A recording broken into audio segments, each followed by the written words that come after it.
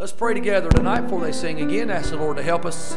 Heavenly Father, thank you again for the privilege to pray. Thank you, Lord, that you made it possible that old sorry sinners like us can come boldly to the throne of grace. We thank you for the blood of Jesus that makes that possible. Lord, I pray that you'd help us tonight to hear from you. Bless the choir and bless all the singing tonight. Be with Brother Mark as he'll stand. And Lord, we thank you for he and his wife and the 30 years in Africa. And Lord, the souls that have been saved, the churches that have been started. Thank you for letting us meet each other all them years ago, how you supernaturally worked that out that we might become co-laborers with them. Thank you for the trip we were able to take there years ago and the church that's still going strong. We praise you for all this.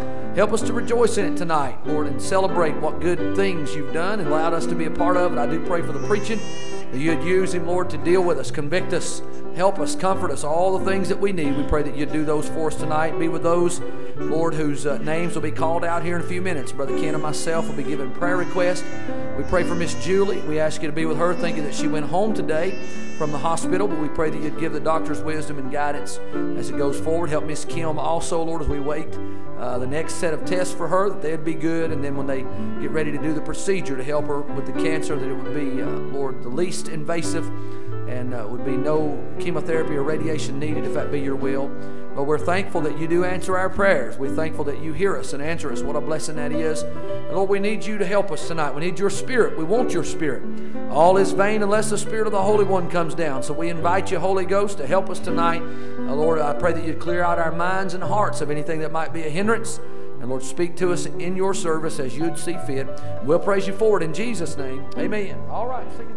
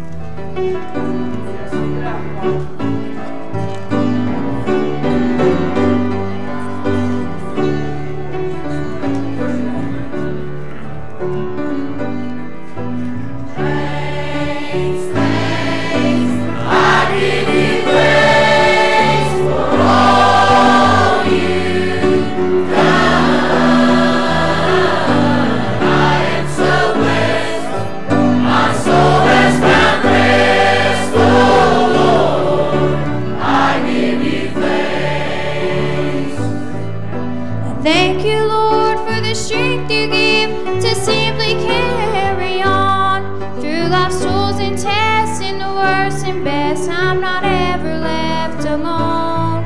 You're always right beside me. You hear me every time I pray. And since I first began, you've been my dearest friend. And I just want to give you thanks. Thanks. I give you thanks for all you've done. I am so blessed. My soul has found rest. Oh Lord, I give you thanks. I give you thanks this moment, and I will continually. For each day I live, your grace you give, I am blessed abundantly. I will never forget that moment when in my life you made such a change. And since your spirit came, I've not been the same. And I just want to give you thanks. Thanks. I give you thanks for all you've done. I am so blessed. My soul has found rest. Oh Lord, I give you thanks. Thanks, thanks. I give you thanks for all you've done. I am so blessed. My soul has found rest. Oh Lord, I give you thanks. I am so blessed. My soul has found rest. Oh Lord, I give you thanks. Amen. Let's stand while they're coming down. Shake hands with somebody around you there. Praise the Lord.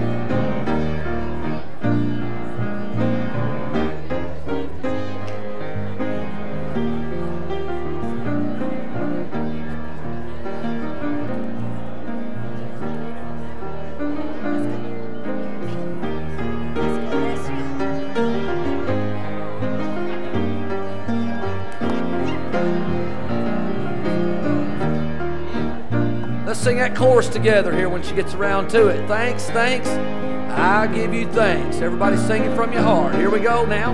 Push it out. Thanks, thanks. Sing it. I give you thanks for all you've done. I am so blessed. My soul has found rest. Let's do it one more time with no music. One more time with no music. Sing your parts now. Find a part. Thanks, thanks. Sing it. I give you thanks for all you've done. I am so blessed. My soul has found rest. Oh Lord, I give you thanks. Now grab your hymn book. We'll sing together. What number, Brother Kenneth? The back cover. I've never been sorry, praise the Lord, that I trusted His name. Is that what it is? All right, fellas, we get a part on this one. We're the praise the Lords. All right, we got the easy part. Praise the Lord. So sing it out good and loud. I'm sure most of you are like me. There's a lot of things we have been sorry that we did, but trusting the Lord has never been one of them. I'm thankful I trusted Him with my soul when I was a young boy, and I'm thankful I trusted Him with my life when I was a young adult. And I thank God for everything He's done for me since. Let's pray back and sing it out.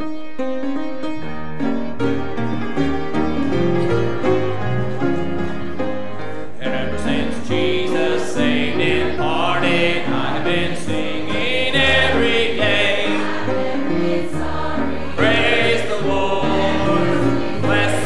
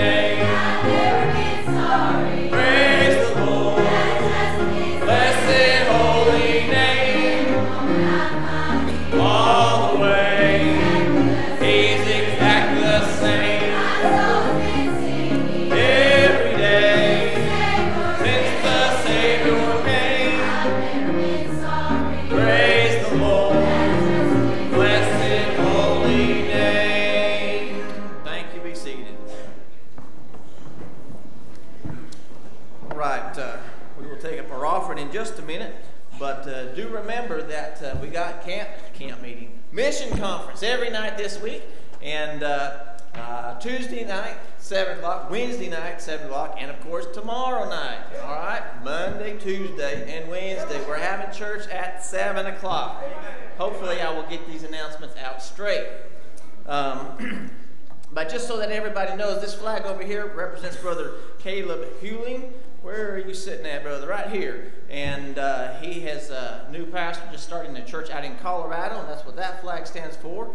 And this is for Nigeria, Brother Mark Sigstad, and he will be preaching for us in just a minute. We love him. And then this British flag is for Brother Stagner. They will be with us tomorrow. And this one over here with multiple nations represents Brother Theoros. They are have been missionaries for 30 years, and they are now starting a new ministry, ministering to missionaries. So we appreciate them. All right, do remember that tomorrow night at 7. And for you that are feeding people, if you got any questions, hopefully we got all that worked out. Come and talk to me about that. All right, got a couple of prayer requests. Do pray for Miss Judy DeWitt's daughter. Her name is Elizabeth, and we mentioned her several months back, as she is pregnant with twins and at very high risk. And tomorrow she's going in the hospital for at least, hope Lord willing, 6 weeks or until she is delivered. So pray the Lord will watch over her, that there's no more complications than there already is. And then be praying for Ms. Kelly Waycaster. She's getting some results back tomorrow for some tests. Pray that those come back with nothing serious. And then also for Brother Dwayne and the Gracie. Have you heard anything from those tests? Going to have the tumor removed on the 14th?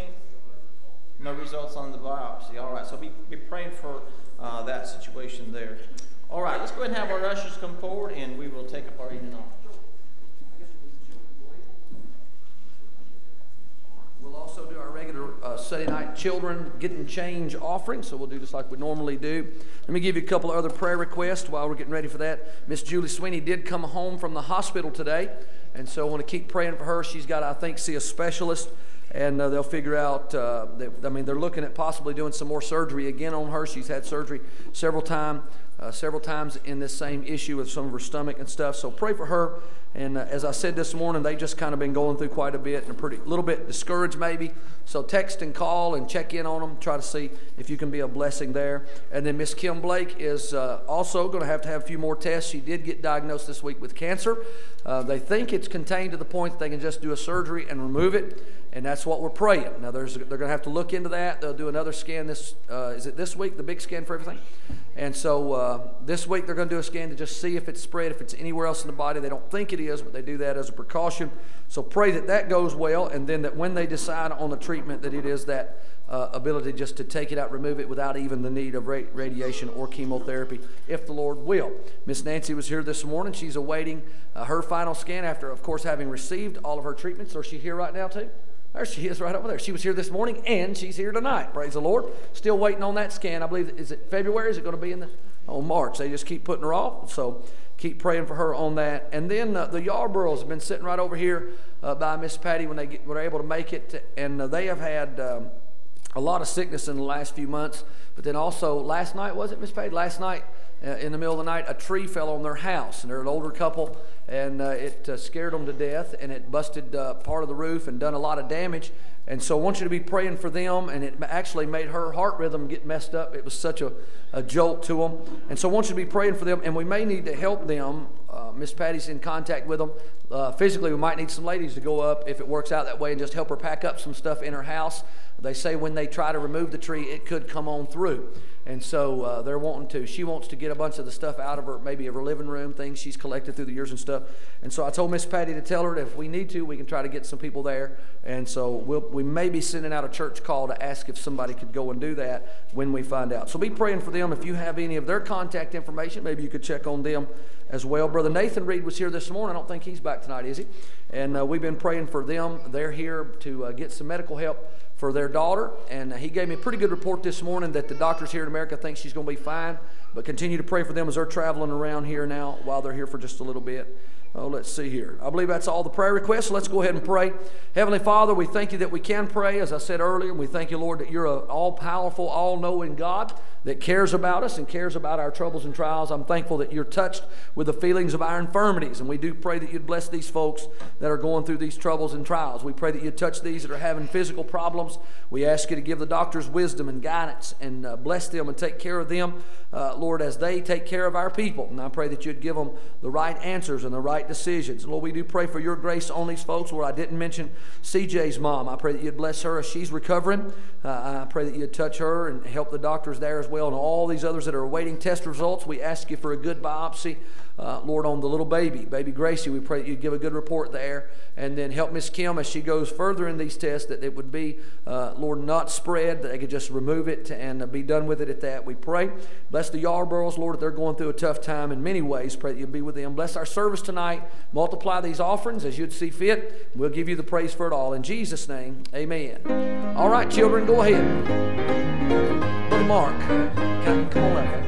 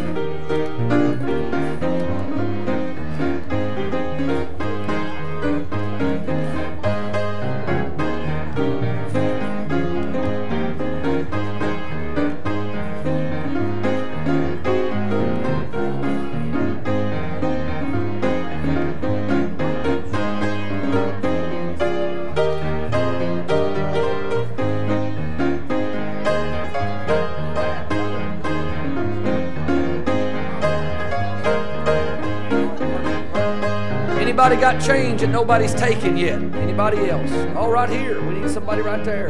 Get me a child up, Brother Jason. Brandon's loaded. Get all the money Brandon and Christy got. Praise him. He's probably got gold coins. Anybody else? Don't give us none of them casino tokens. I did get one of them in the offering plate one week. Brother Ray and them counted the money and brought it to me and said, "Preacher, look at here." I thought, boy, I didn't know what to do with it. To be honest with you, I said, I guess God wants me to go invest it. I didn't go invest it. Good Lord. Cole, you got that? Was there one in there? What's the name on it? That's it. That's what I was wanting, the Whirlies. I wanted to mention a couple things to you, then we're going to sing Congregational Together. Miss Scott, if you want to climb them steps again, sorry about that. I didn't catch you. I'm really sorry. I know you got bad days like myself, and I apologize. We've got some things the Lord has done for us recently in the church with missions that some of you don't know that I wanted to go ahead and tell you about. Most of you know Brother Jim and Miss Mary. Raise your hand over there, Brother Jim and Miss Mary. These are the Doyles. They moved down here from Rochester or Buffalo. Which one was it? Rochester. I met them at the Youth Ablaze. I'll be going there in just a few weeks to preach at youth meeting again. And I met them there, and the Lord, connected us, and they eventually decided to retire and move here. And but what most people don't know is that they really don't plan to be here very much. They have a desire to go and fill in for missionaries. They want to take now their retirement years and at their own expense and go and fill in for missionaries who need to come home for a few months or need to do some, much like I guess what you guys are talking about doing. And Brother Jim and Miss Mary have already got some things they've been working on. They were supposed to go, I think, in maybe April, and I think that one has had trouble on the missionary side. They might not go there. But I praise the Lord for that. They want to go and just be a blessing and going out of our church. So that's exciting. And then also the Worley family have been coming. When they come, they normally sit right back in there a little bit in front of where Brother Curtis is. And they're not here a whole lot because they're in the missions as well. They are mission movers. And for 20 years or so, they have just been in the ministry of helping missionaries move to where they're going. Just like Brother Wayne, one of these days, is going to go out west, maybe in a year or so, start a church there in Washington State. The Worleys will probably participate in that. They'll help them pack all their stuff up, and they don't just do it in America. They help get stuff to foreign lands as well. And they feel like the Lord's planting them in here. They won't be here a whole lot, but they want to be out of our church. And that's been exciting, and that's been a blessing as well. And then, of course, as I just mentioned, just recently, Brother Wayne has stood and told you that he feels like the Lord has called them to go and start a church in Washington State.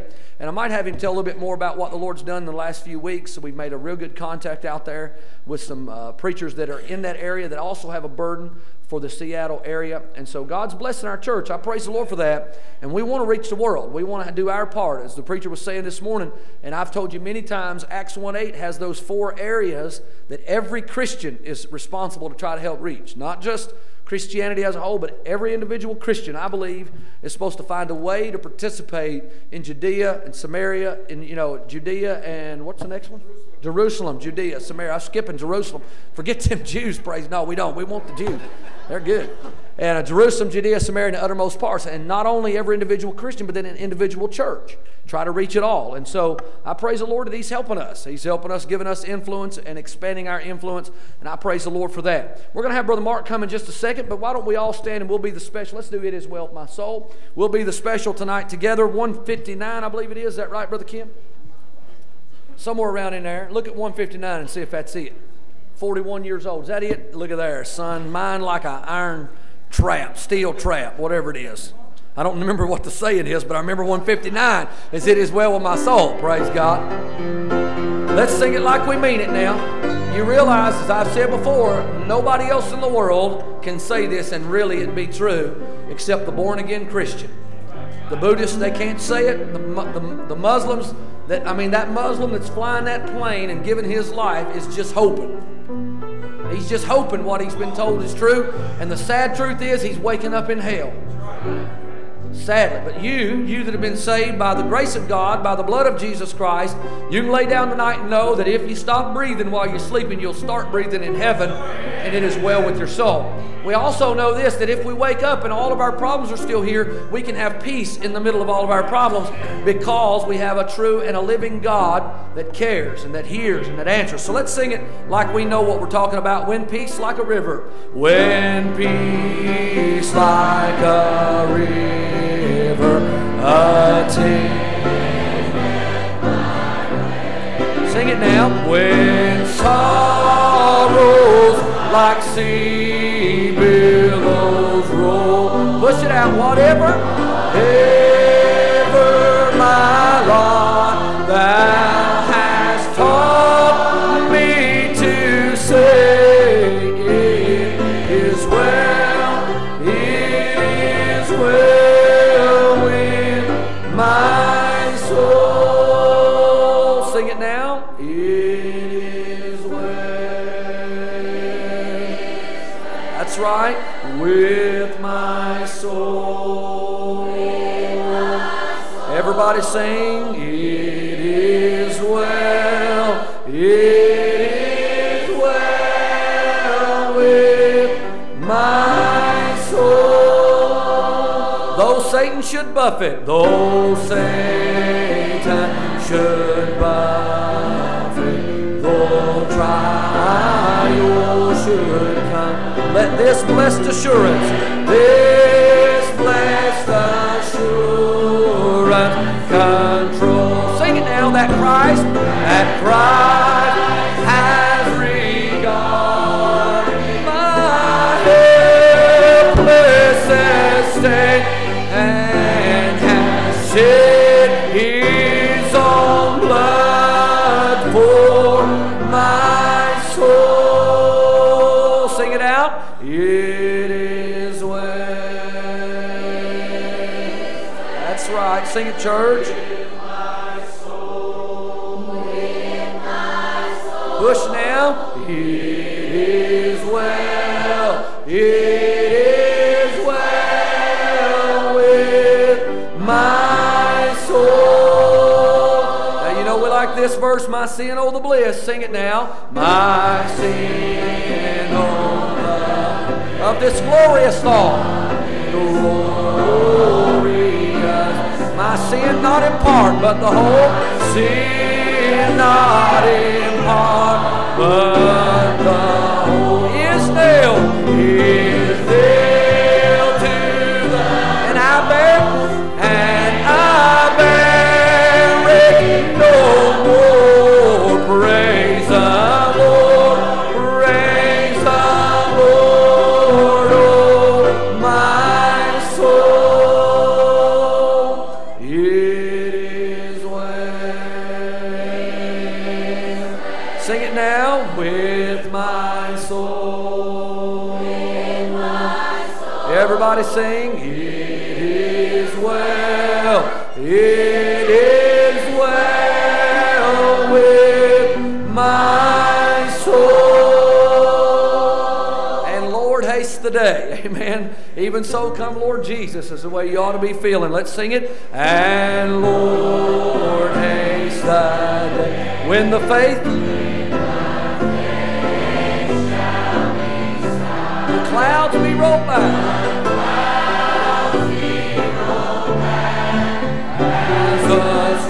Sing it now, the trump shall resound, and the Lord shall descend. Even so, it is well with my soul. It is well.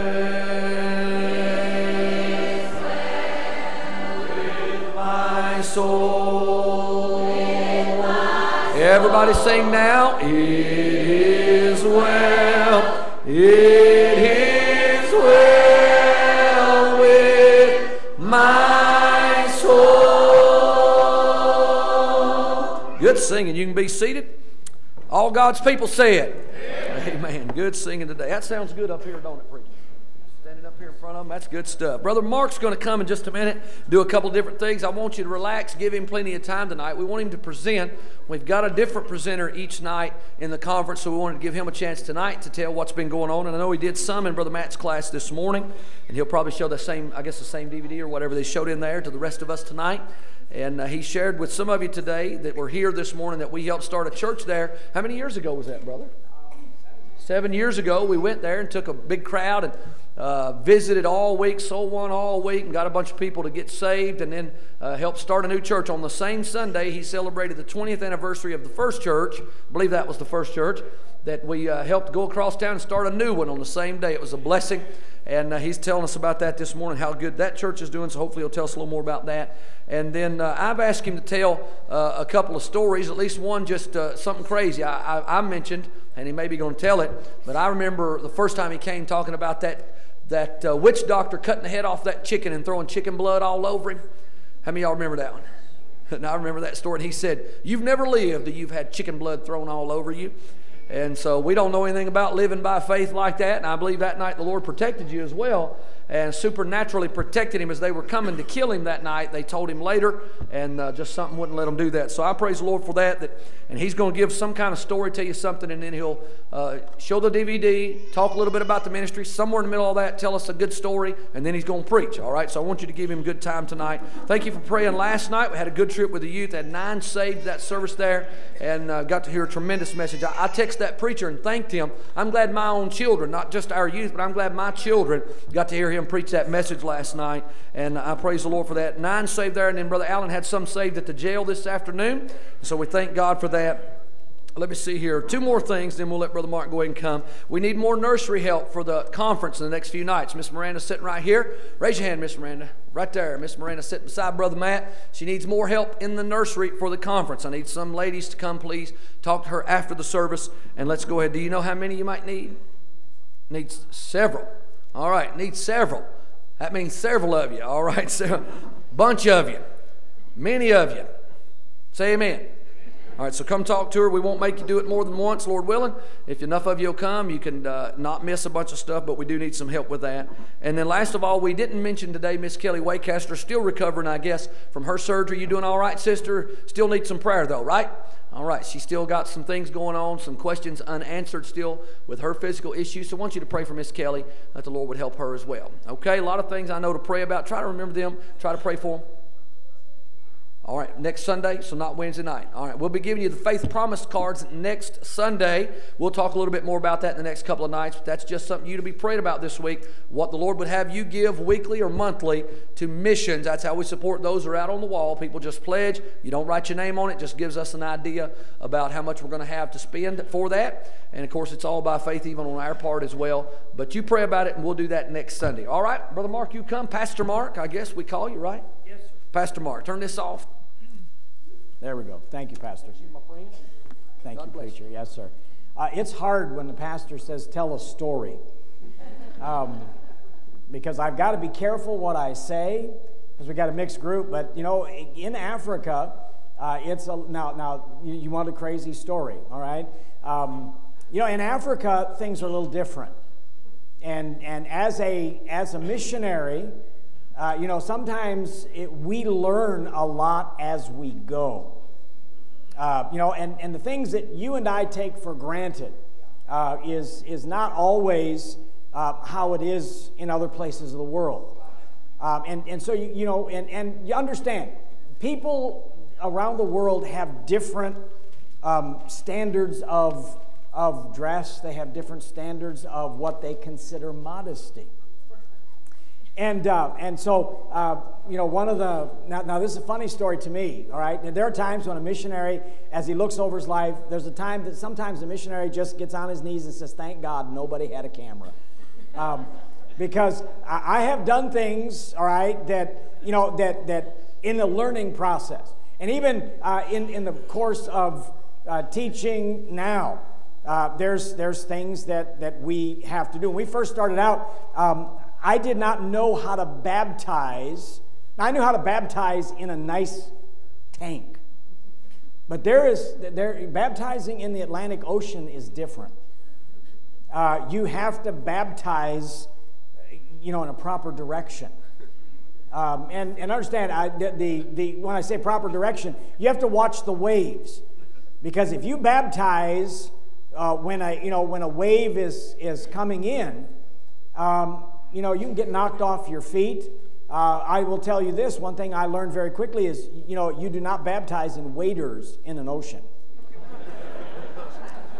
Because they have a tendency to fill up, which is really exciting, because then you can't move. And when you baptize in the ocean, you know, you watch the wave come in, and if the wave is coming this way, all right, you want to baptize into that wave at the right time so that you don't drown the person, because it's hard to get them up. And by the way, you got to be careful that you don't baptize them after the wave comes, because there's kind of like a backwash. You know, and there are times, and the worst case scenario is when somebody feels like they're drowning and they grab you. Do not baptize in a necktie. All right? Do not baptize in a necktie. And understand, we don't, you know, when you're baptizing in an ocean, you do things a little different. And so Linda and I, we helped start a church in Lagos. All right, when you were in Nigeria, you went to the palace, Pastor Dosumu. And Pastor Dosumu's church was in Lagos, and I helped him start it. I preach every church that Pastor Dosumu has started. Now, he's a king now, Oba Dosumu. We helped him start a church in Lagos, and we had some of his converts, and so we were going to baptize in the ocean. And not a whole lot of people on the beach. You don't have to worry about that. And so I took the men and the ladies, and we had a bus, a van, big van, and we sent them, and we told them, now we want you to get clothes, change into clothes that we can baptize you in. You know, and you know, now that's different. You know, you have to understand, they're not independent Baptists. Now, I learned this, right? I learned the hard way. And so, and so we had the bus, and so I went to the lagoon. We're standing there at the Lagos Lagoon, and the bus comes, and they had their clothes, and they changed behind trees. Now, we had the men in one bus. They came first. The guys changed behind the trees. Now, by the way, just so you know, I have baptized naked people. So how do you do that? Very quickly. All right, very quickly. I mean, we had a young man who just didn't have anything, but he wanted to get baptized. What are you going to do? I mean, you baptize him quick, but it's embarrassing. And so we had to, don't laugh, preacher. Someday, I'm going to do that. You're going to do it, all right? And so, so we baptized the men, and they got in the bus, and they went, and then they brought the ladies. And one of the ladies, Linda, had won to the Lord, and she was she's about like a 19-year-old university student.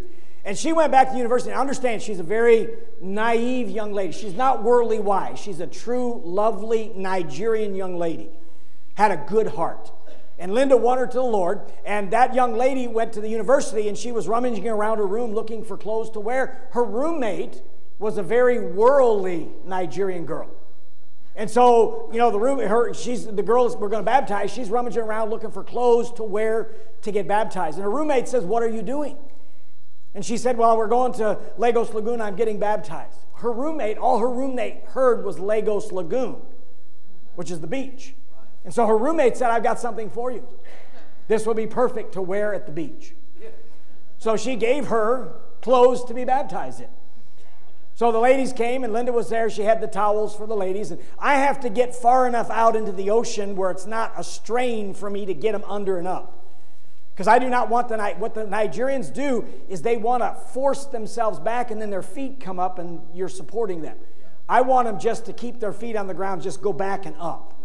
Now, we do have one of our pastors that does what I call baptism by violence, where they start. The baptism is like, they're going to be baptized this way, but they start forward in obedience to the command of our Lord, and then they go boom, and water for the first 12 rows. That's what I call baptism by violence. And so anyway, we got people like that. So I'm far enough out that I'm going to baptize people the easy way. Well, the last young lady that was to get baptized was the girl from the university. And so she comes out, this lovely black young lady comes out with a pink bikini. My wife looks at me and, has no words of encouragement for me. She looks at me and basically said, "This is your fault." And it was, because I didn't explain what extra clothes were. Say, "What did you do?" Listen, she wants to get baptized. She's not trying to embarrass anybody, and in her mind, she's not immodest.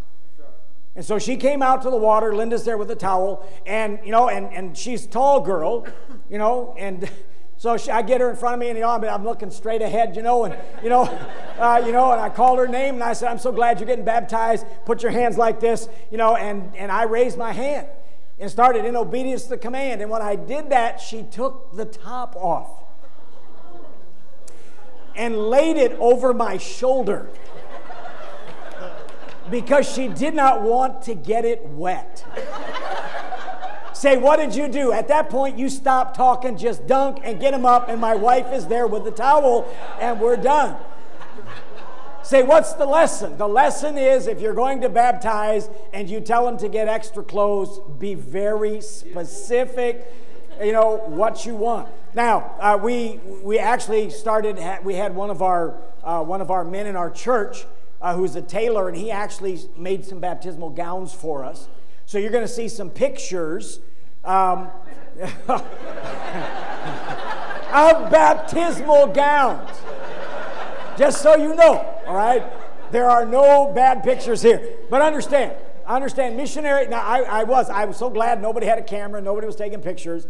But it's one of those things that you have to learn culture is different. And that young lady, by the way, that young lady today is still in one of our churches. She is there married now with her children, serving with her husband. And every once in a while, we'll be at their home for a meal, and she will still look at me and say, "Pastor Mark, I cannot believe I did that." And I want to say, "I can't believe you did either." But God is good. He's good all the time. And people, you have to take people where they are and bring them along. And so you're going to see some pictures here. Now, my DVD is about 7 or so minutes. That DVD is, there's no talking. All right, I'm old school. I'm not going to talk through it. If you can read, you'll be all right, because I've got some words and letters or phrases on there. And I want you to see what God has done. The emphasis of this DVD is 30 years. I want you to see what God has done. And when Paul came back to the church at Antioch, he reported to the church the things that God had done. This is not what I've done or what my wife and I have done together. This is what God has allowed to be accomplished through our ministry. And by the way, you have had a part in this. You're the reason we're still there 30 years. And so let's go ahead and show that DVD. And then now take note. All right, you're going to see a black fella. All right, Pastor Sampson, and he's baptizing in a river. And I got a funny story about his baptism. Because Pastor Sampson almost drowned somebody, but he did not miss a beat. He rescued him and still continued baptizing. So we'll play the video.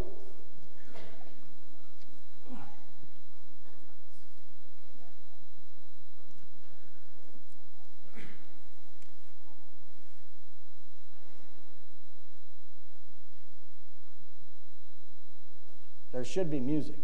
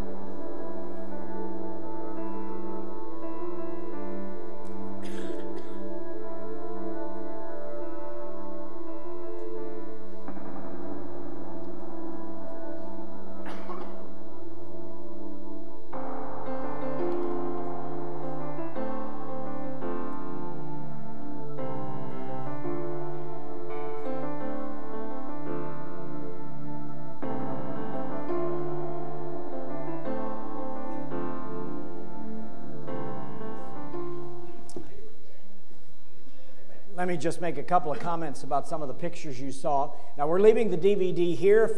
You can share it. One of the things that in that picture, in those DVD, or in the different pictures in there, are people that my wife and I have led to the Lord. There's some of them are you see the pictures now. We won them when they were children, and they went through our church services, and they grew up in our church.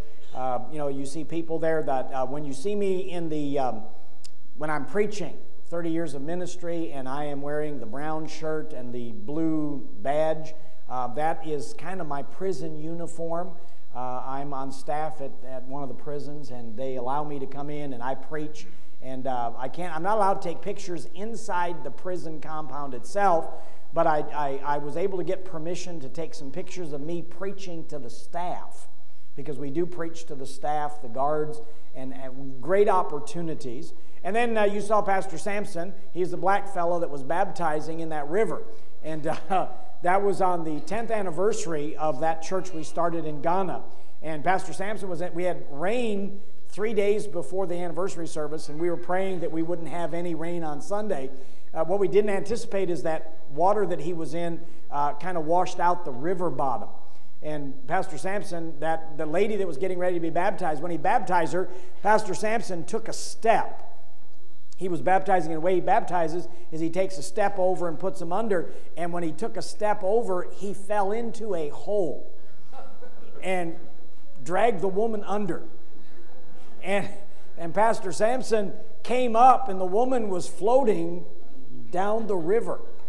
And he did not miss a beat. I mean, soaking wet. He got up, he had done this in obedience to the command of our Lord and Savior, and upon your public profession, and then went underwater. I mean, he went down, the woman went down, and I'm there taking pictures. And he comes up out of the water. He's got, he's looking around like, where did the lady go? And I'm like, there she is, Pastor Sampson. And he reached over, raised to walk in newness of life. And it was so funny because, I was very fortunate that she had a very large gown on, because he grabbed her by the front, and pulled her upright.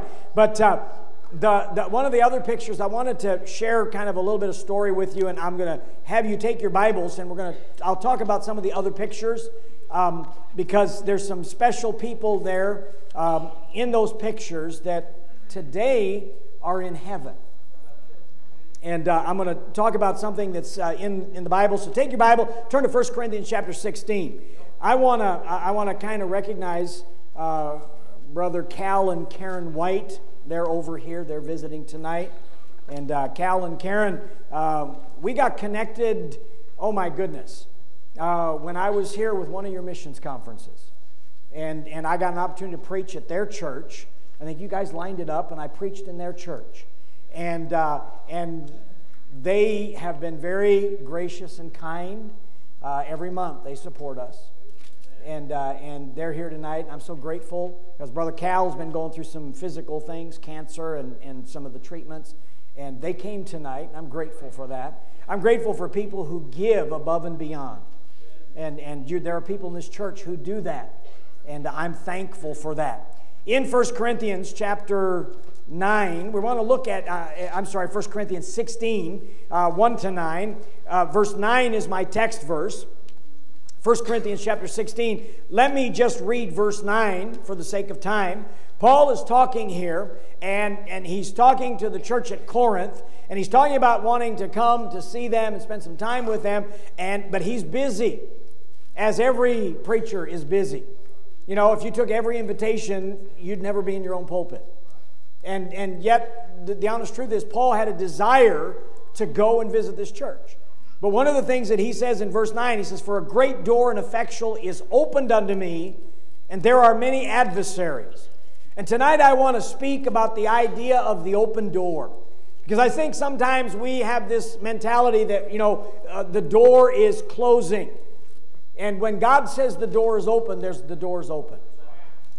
We sometimes limit God. God's not limited, on His part. And yet the children of Israel, if you read Psalm 78, the Bible speaks, God, through the psalm writer says, "Ye limited the Holy One of Israel." And even in the New Testament, the Bible talks about Jesus going into certain cities and he could not do many works there because the people limited him. And I want to talk about the open door tonight. Now, just so you know, all right, I'm going to talk about money down the road, all right? I am going to talk a little bit about faith promise, not tonight, but in the coming nights, but I'm not going to tell you which night. All right? Because I know how it goes. So he's talking about money on Tuesday, so let's just skip Tuesday. No, you come every night, because I'll tell an exciting story every night. All right, I promise you. I got some good stories, and I have to finish a story, all right, that I started one of the last times I was here. All right, I got to have the choir sing that song for me. God is so good. All right, because that song is special to me, and it worked in the life of a Muslim man. And I haven't finished the story. I started it, but years have passed, and the story hasn't ended. But you're going to have to come and get it, all right? I'm going to tell them they can't sell the tape or whatever, all right? But God is good, by the way. God is good. I just, when you listen to your choir sing, there's some folks that you need to get religion. You sit and listen to what God has given to you here, and it never moves you. I do not know how you can sit in this church and not be moved. I do not know. Because I sat over there and listened to the choir, and I thought about all the good things that God's done for me. I thought about the times that, there are times that we fall, and when I mean fall, we get discouraged, and we get down in the mouth, and yet when you get down there, God hasn't forsaken you.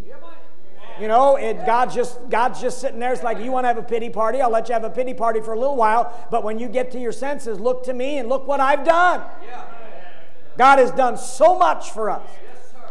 And yes, there are times we face problems. I preached a message in Ghana to our people there in Ghana, and in the Song of Solomon, the Bible talks about that Jesus, all right, is the lily of the valleys. He's not the lily of the valley. One, because you and I there's a lot of valleys we go through. And every valley you go through, God is there. Every valley. And I'm not going to preach it this week, so I'll just tell you the valleys that I talked about. The valley of discouragement, the valley of disease, the valley of disappointment, the valley, sometimes the valley of disaster. I mean, everything just seems to be going wrong. I mentioned this morning the valley of decision. When you're facing tough decisions, He's there. And when you get to the last valley, the shadow of death, He's there. I mean, He's the lily of the valleys. And that's why I love to hear your choir. I could sit here and just say, okay, let's have a choir for the next 4 or 5 hours, and I would stay. Choir would probably leave, but I would stay. Because I'm encouraged by God. Because we are facing valleys even now. And I'm going to talk about this open door. I'm going to talk about what that door represents. And there are 3 things I want to call our attention to tonight. First is this. I believe that Paul was talking about when he says this door is there, a great door and effectual is open unto me. Number 1, it's a door of opportunity. It's a door of opportunity. We talk about opportunity knocks. No, I think the door is open. That's the opportunity. You don't need to answer the door. You just need to walk through it. We live in a day and age where there are many opportunities. One of the pictures I showed that's on this thing. And again, I hope you take it and just look at the pictures and realize, say, I had a part in that. I gave to New Manna Baptist Church in North Carolina. I had a part in that. When you see the sign that says New Manna Baptist Church and Pastor Henry holding that sign, they're building their own building today. They're building their own building. They bought a piece of land with their own money. They're building the building with their own money. How did that come about? Because of the opportunity that was there. But one of the men that you see when we did in the ministry and church planting, there's a picture where I'm giving a man, it looks like a trophy. And we happen to be in a church, and it's the 10th anniversary of that church. And the man I'm giving the trophy to is actually a clock. Because I was doing, the anniversary celebration for the entire month was on redeeming the time. And I took that entire month, and everywhere I preached in Ghana that month, every sermon was on redeeming the time, a different sermon. When I preached in the prison, every sermon was redeeming a time for a whole month. When I preached at the university, every sermon was redeeming. And we did a whole week of seminars, and every sermon was redeeming the time. The idea that you and I only have so much. There's an open door now. We need to redeem our time. And Kwame, the man that I'm giving the trophy to, and I'm shaking his hand, Kwame Kusijan was won to the Lord in 1988. I did not win him, but he was won at my church.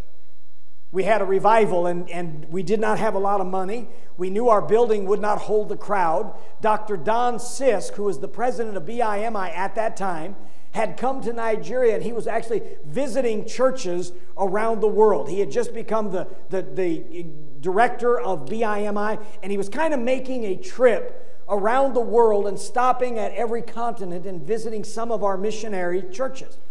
And he contacted me, said, I'm coming to Nigeria. And I said, well, if you come to Nigeria, give me 3 days. Because I'm doing a revival and I don't have to preach it. Because every revival in Nigeria is kind of like a home revival, except when you came. We call it a home revival because Pastor Mark's doing the preaching. But when I get a chance to have somebody else preach, I want him to do it. So we rented some tents, but only for the people who were coming. We built a little platform, and it was outside, and it was the rainy season. And so the preacher, we had a pulpit out there. We had our choir on the platform, and I told Dr. Sisk, I said, now, you're in charge. When we start the preaching, and I turn it over to you, you are in charge. We had 2 sermons every night.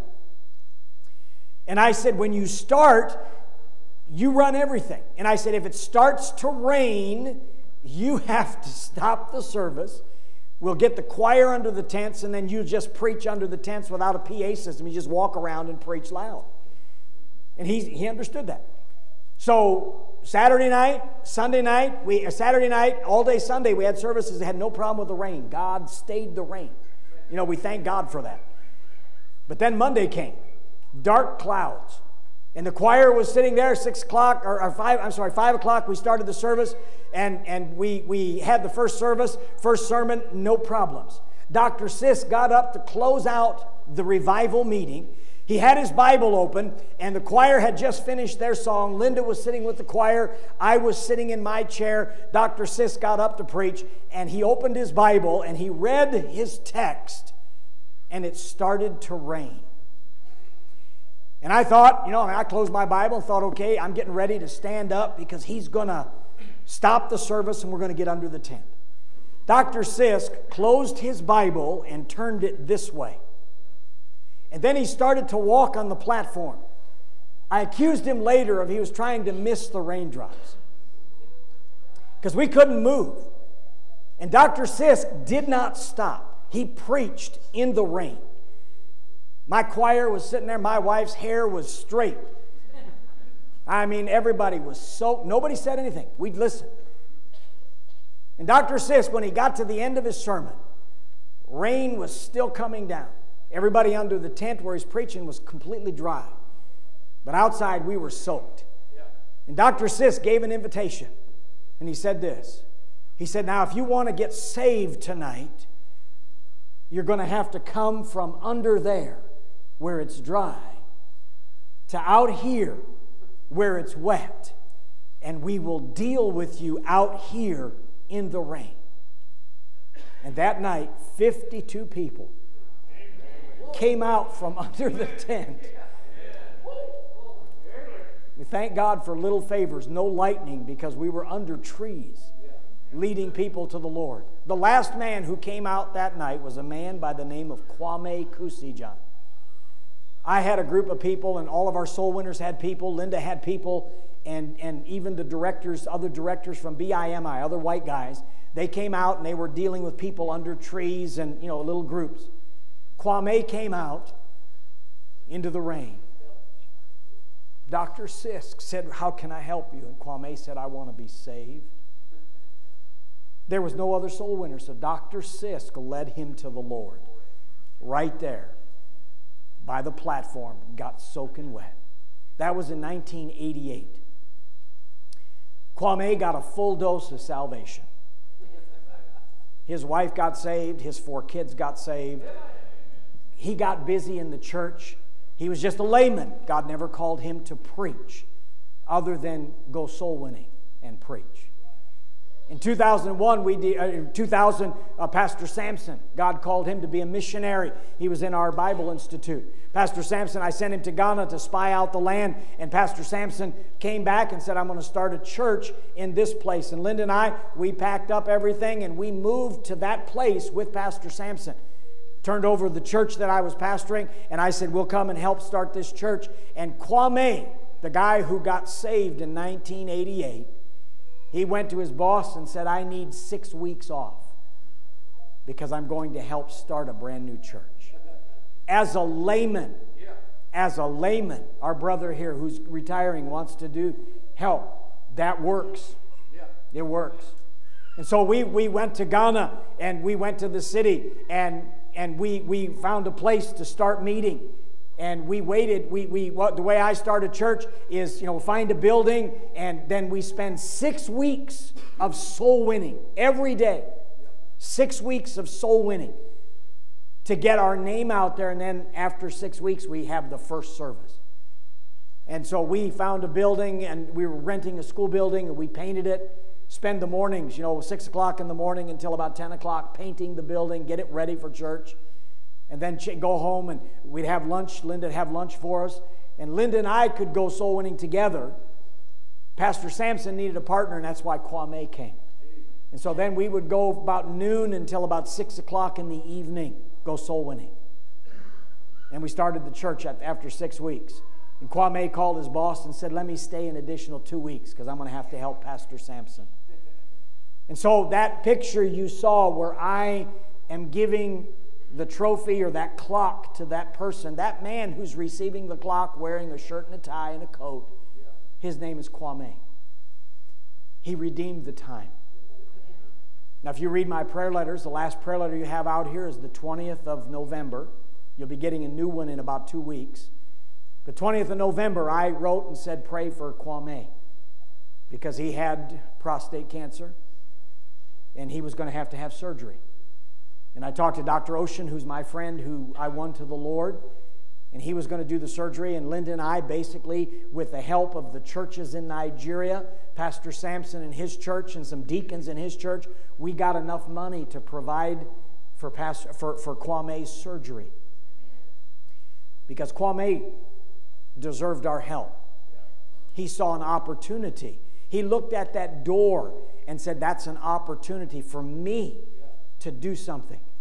See, there are a lot of people who think that the pastor should get all the glory because he has to do everything. Pastor's not supposed to do everything. There's supposed to be some folks that, like Aaron and Hur that lifted the arms of Moses. That's an opportunity. The next prayer letter you get that you'll put on the board, we'll talk about Kwame going to heaven. He didn't survive a surgery. But he left a legacy. That while he was here, that door that was open in front of him, he said, I will go through it. You live here in North Carolina. How many doors are open that you just walk by? How many doors? Every one of us has an open door in front of us. And it's a door of opportunity. What are you going to do with it? I wonder what we're going to face when we get to heaven, and God's going to say, well, I gave you this opportunity. And we're going to say, well, the preacher didn't see that. And God's going to say, I didn't mean for your preacher to see it. I meant for you to see it. Amen. And Kwame did what he could. And I'm thankful that I had the privilege to know a man who gave though he worked what we call a secular job, he did what he could, and when the opportunity came, he said, I'm willing to sacrifice to see a church. Now, you understand, Kwame never preached in that church. Never preached there. And when he was there, the 10th anniversary, Linda and I paid to bring him from Ghana. He did not know we were going to honor him. But let me tell you who Kwame was. He came to the church, we honored him. He's a member of a church in Nigeria that I started. He's visiting that church on their 10th anniversary. He's got his Bible. He's got his little clock that says redeeming the time. I get up to preach. Kwame is sitting in the back. When the preaching's done and the invitation's done, immediately Kwame stands up, starts looking for somebody to win to Christ. He knew there were a lot of visitors. And I mean, the next thing I know, I see Kwame taking some guy, because I had said, okay, if you're not sure you're saved, but you're concerned about it, raise your hand. And I mean, the way we do it in Nigeria, I have people raise their hand, and I send my soul winners out to grab the hands, to take them out and talk to them. And I was standing in the pulpit of Samson. Pastor Samson is there. I start the invitation. Kwame's sitting in the back. I say, if you're not sure you're saved, raise your hand. Kwame stands up. He's looking around like, okay, I'm ready. Where are they at? Yeah. And as soon as the hands start going up, Kwame, and that service, he won 4 people to the Lord. Amen. A layman. Amen. He did not seek glory. He saw an open door, a door of opportunity where he could help a friend by the name of Pastor Samson. When was the last time you helped your friend, Pastor Tony? Amen. When's the last time? But see, we want, the great church, but we want somebody else to do it. And the Apostle Paul said, I see an open door here, a great open door. And I think that's a door of opportunity. Now, there's another thing you need to understand, just so you know. The second thing I see about this door, Paul said it's an open door, it's an effectual door, but he also said it's a door of adversity, or what I call it from my outline, a door of opposition. Ladies and gentlemen, I tell you all kinds of good stories. It's kind of like when you read Hebrews 11. Hebrews 11, there's 2 different things you need to see in Hebrews 11. The first part of Hebrews 11 is I call the faith is the victory. But about Hebrews 11, like 34, 35, it talks about, those who were sawn asunder. That's not victory in man's eyes. And so sometimes there's the bad stuff. It was ABC Wide World of Sports used to be the thrill of victory and the agony of defeat. And the adversaries will come out of the woodwork. Now listen to me. When you get these new young missionaries coming through, all right, the young man who's going to go start a church, listen, the adversaries come to you. The opposition starts when you're in America. You're going to have family say you're stupid. You're going to have friends say you're ignorant for doing this. You're going to have financial problems. Deputation is not easy. You're going to have fickle friends. Do you realize today the average missionary, from what I understand, the average missionary starting out on deputation takes anywhere between 2 years and 4 years to raise enough money to get to the mission field. Now, I told you the story this morning, when your preacher was talking about the crock pot. One preacher got on his anniversary, he got a car. Another preacher got a crock pot. And the entitlement mentality. And I told you that, in Nigeria, I did. The Independent Baptist Church, the deacons decided they wanted to give me a car. And they went out and bought a Toyota Crown. It was a huge car. Big old boat of a car. And they gave it to me. And you talk about totally surprised on my part. Because if they'd have given me the money, I'd have bought a small car. But this was something they could do to honor their pastor. But you understand, the opposition immediately came out because missionaries normally on the foreign field are not allowed to collect money. I know there's a lot of people, these missionaries, they're all trying to get money. They ought to be tent makers. They ought to be working a job someplace. If I could, I would, but I can't. And it's not that I'm lazy. But you understand, I cannot get a visa. My visa, when we travel to Nigeria, when we travel to Ghana, I have to sign documents. I will not take money. And I thought, I followed the law because I didn't take money. I took a car. And it really was in the name of the church. But you understand, you say, well, how did the government find out? A jealous missionary. Opposition. Opposition. There's a jealous missionary. He was upset that my church loved God enough to take care of their pastor missionary. And he got upset and called the government officials on me. Now you understand, the devil is going to fight us. All right? That's why it's a door. But Paul uses the word adversary. I'm using the word opposition. You're going to face opposition. All right? You know, when you get to the field. When you get to the field, all right? These missionaries, when they get to the field, they will face opposition. All right? You face opposition sometimes from the government. You know, when you get off an airplane in a foreign country, they're not going to open their arms. I've got 2 cartoons, my favorite cartoons. I've actually got 3, but I'm not allowed to have the other one in Africa because I've got one that's got, you know, Muhammad with a bomb on his head. And then I've got another one where Garfield the cat is carrying a bomb to his owner, John. And he's wearing it, and Garfield is wearing a turban. And he's coming to John, and he said, "Get ready to die, infidel. I've got 9 lasagnas waiting for me in heaven." You know, that's funny to me. All right, some people don't like it. That's funny to me. I like that. But I've got 2 cartoons, you know, that I have in Africa. One of them is a missionary getting off an airplane. And the Africans are there with a big sign that says, "Yankee, go home." And then the next one, the guy's turned the sign around and says, "But leave your dollars here." Another cartoon, basically the same premise. The missionary's getting off the airplane. "Yankee, go home." And then the guy's turned his sign around and says, "And take me with you." But you understand, we face opposition. All right, you may have an open door, but the devil is going to fight you. That's why you need to pray for your missionaries. Pray that they will be faithful. Because sometimes it's just a matter of time. Let me give you one of my, you know, it's one of my favorite stories. In Ghana, Pastor Sampson and I, we had started the church, and the Fellowship Track League in Lebanon, Ohio, prints a lot of tracts. And they had asked me about some of their tracts, and they were trying to draw covers on the tracts that would be appropriate for Africa.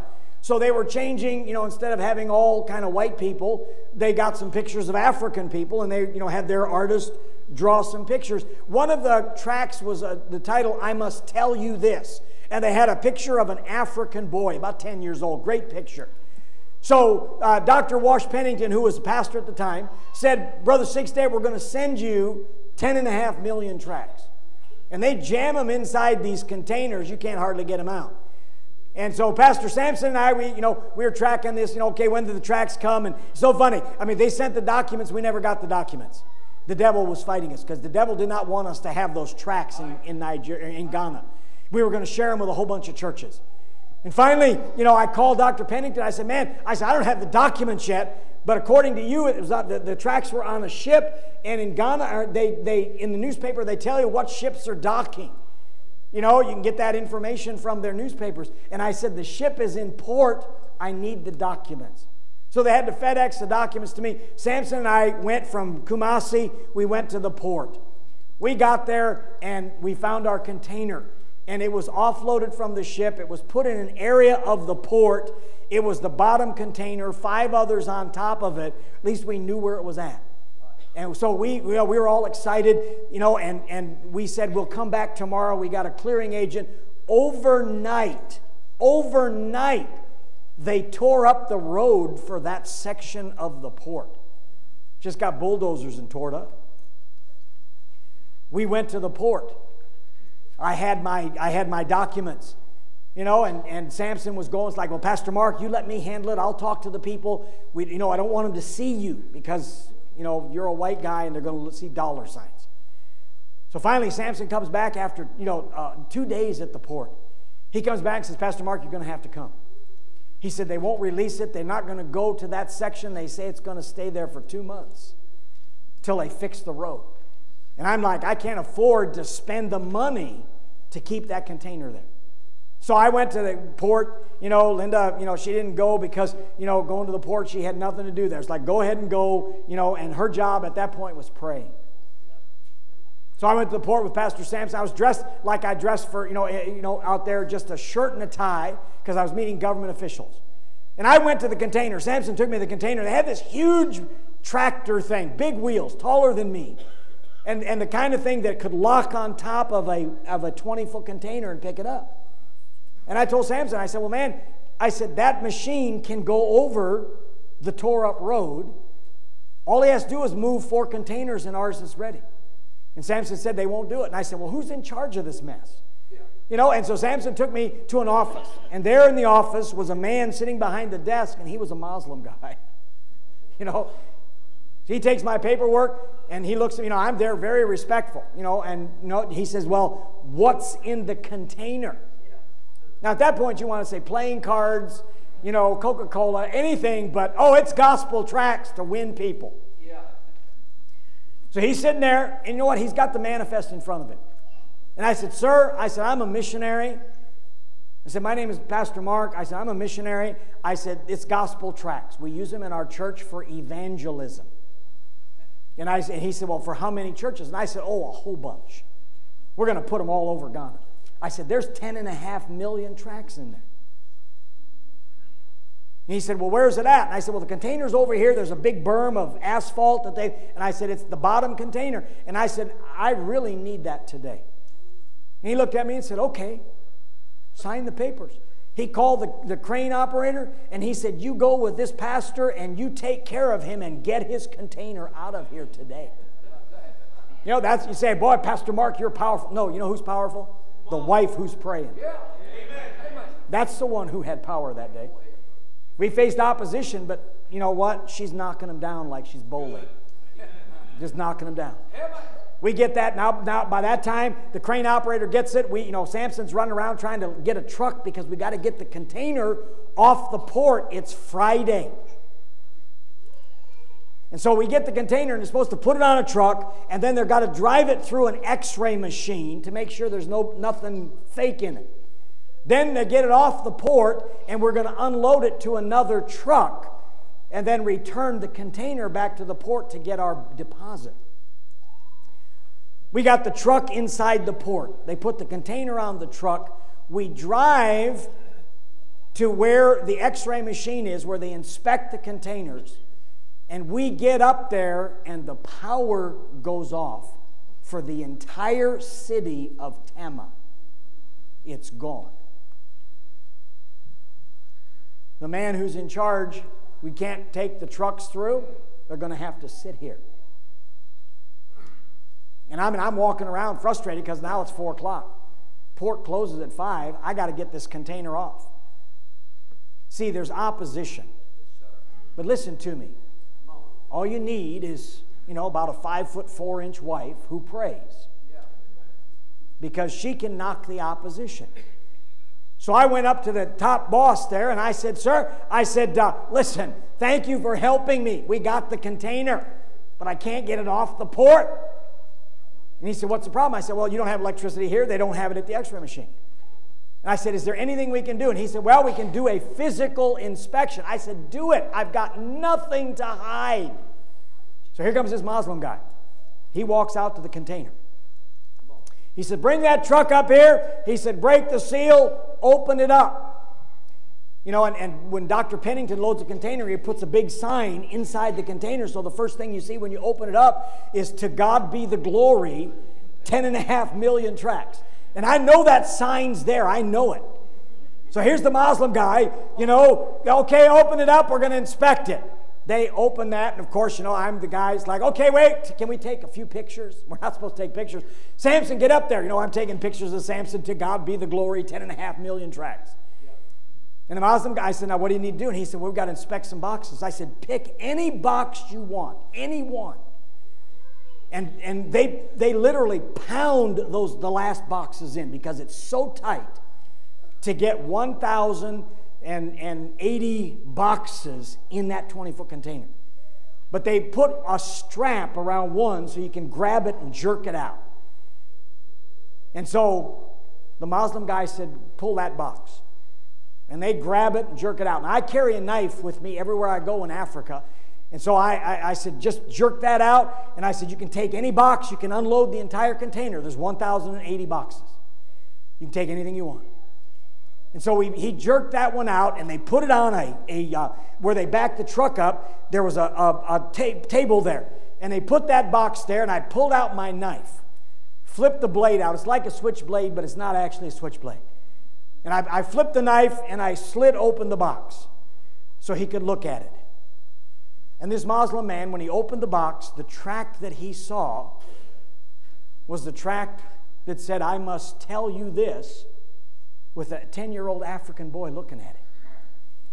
And that Muslim fella, he reached in. Now understand, he reached in, took that tract, and walked away.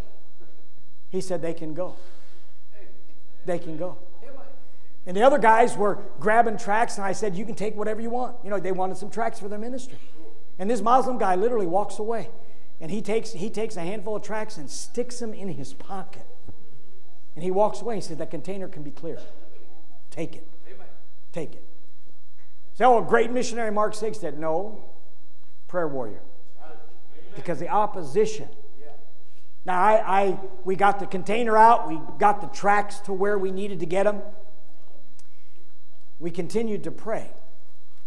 And I decided I wanted to go back to the port and to personally thank the Muslim guy, because he helped me. So I had a couple of books I wanted to give him, books on evangelism, books that would give the gospel. So I went back to the port, and I asked him if I could buy him a mineral. It was near noon. A mineral is just like saying, "I want to buy you a Coke." I went to his office, and he was there, and I said, "You remember me? I'm Pastor Mark." And he said, "Oh, yes, Pastor Mark." And I said, "Could I buy you a mineral? I'd just like to talk to you just for a few minutes." And he said, "Sure." And he took a break. We went to a little canteen there. We sat at a table.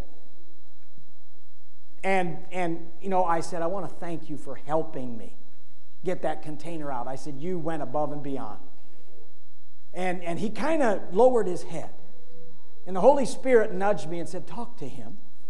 So I asked him, I said, "Can I ask you a question?" And he said, "Sure." And I said, when we opened that box, you reached in and you took some of those leaflets. And I said, you put them in your pocket and immediately you walked away. As you were walking away, you just said, "The container can go." And I said, "Why did you do that?" And literally tears in his eyes. And he said, "Pastor Mark," he said, "I have a 10-year-old son. And he said, when I saw that, I must tell you this."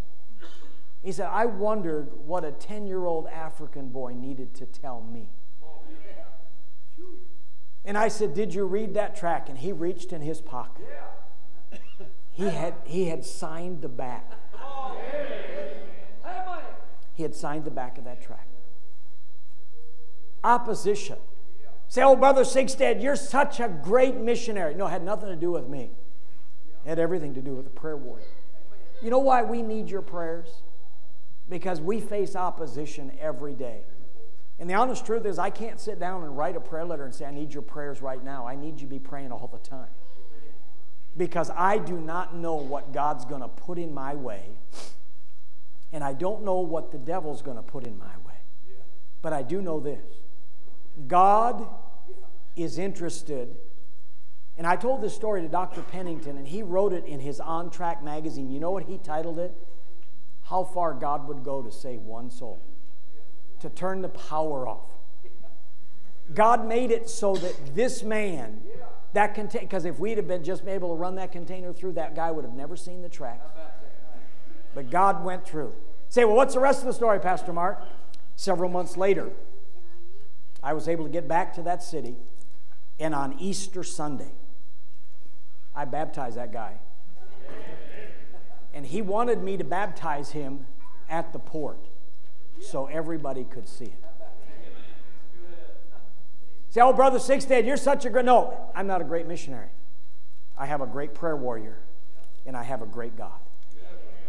And so, yes, we face opposition, but you can have a part in removing that opposition. Last is this, and I've gone over, and I thank you for listening. The last thing is this. I think the open door signifies not only a door of opportunity and door of opposition, but I think it signifies a door of obligation. The Bible says, we use this, "For whosoever shall call upon the name of the Lord shall be saved." And we stop there. But the next few verses in Romans chapter 10, "How then shall they call on him in whom they have not believed? And how shall they believe in him in whom they have not heard? And how shall they hear without a preacher? It speaks of 4 different things. The sinner, how shall they call on him? It speaks of the Savior, that's the him. How shall they call on him in whom they have not heard? It speaks of the servant. How shall they hear without a preacher?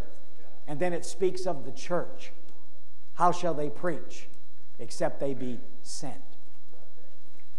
You will hear about open doors this week. And the reason God is putting it in front of you is because God wants to lay an obligation on you.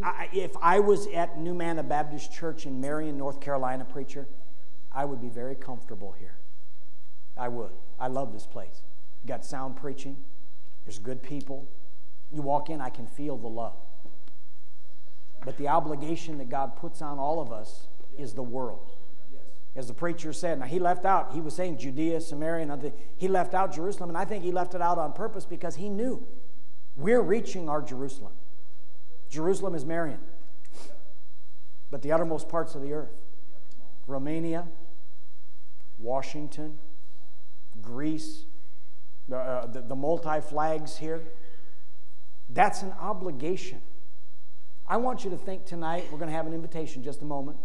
This is a hard message to give an invitation to because it's mostly information. But the honest truth is I want you to ask yourself tonight,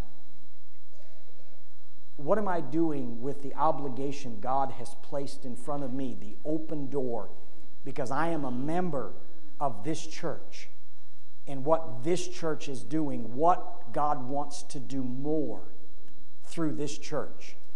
What is my responsibility? You got to start praying about your faith promise. Tonight's a good time to start. Father, we thank you for the Word of God. Thank you, Father, for what Paul spoke of to the Corinthians, this great door. Father, I'm thankful for all that you have allowed to pass through my life and the life of Linda and me. Father, the churches, and Father, the good people that we know, and Father, the pastors, as we've talked about Pastor Samson, and Father, Pastor Moses, and Pastor G-Day, and all the pastors, Father, that you have allowed us to be a part of their lives. But Father, there's a greater obligation in front of us. It seems as though, Father, we're losing ground. Father, I know you're still in control. I know we still have this door of opportunity in front of us.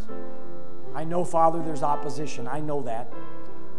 But Father, more importantly, I know that there's an obligation we have.